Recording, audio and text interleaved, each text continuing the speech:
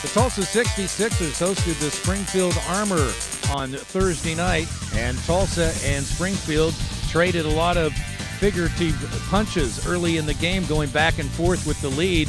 But it was Tulsa's Larry Owens getting a steal here and the basket, and he led a charge by Tulsa, as did Moses Ahambe, who came into the game and hit 5 3-pointers on the night and finished with a game-high 26 points.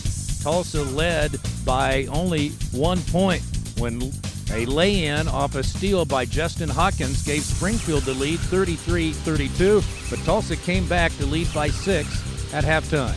In the third period, Kyle McElharney got Springfield going again with back-to-back 3-pointers to pull his team to within 3. Later, Tony Bobbitt hit a 3-pointer to give Springfield the 1-point lead. But Tulsa got it right back and would not relinquish the lead. A big slam here in the middle of the third period by Devon Harden gives Tulsa a 9-point lead.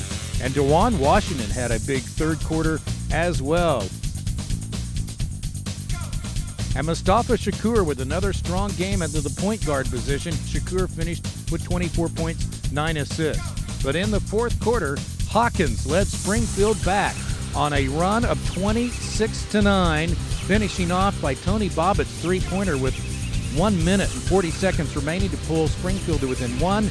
But Tulsa got some nice baskets from Shakur at the end and free throws down the stretch from Washington and Shakur as well as Ahambe to win it 107-101. Springfield is 0-11 on the season on the road, while Tulsa is now 18-14 on the season. Tune in to Versus Saturday and every Saturday night for the NBA D-League Game of the Week. Versus presented by Papa John. And for future cast highlights, you can go to nba.com/futurecast.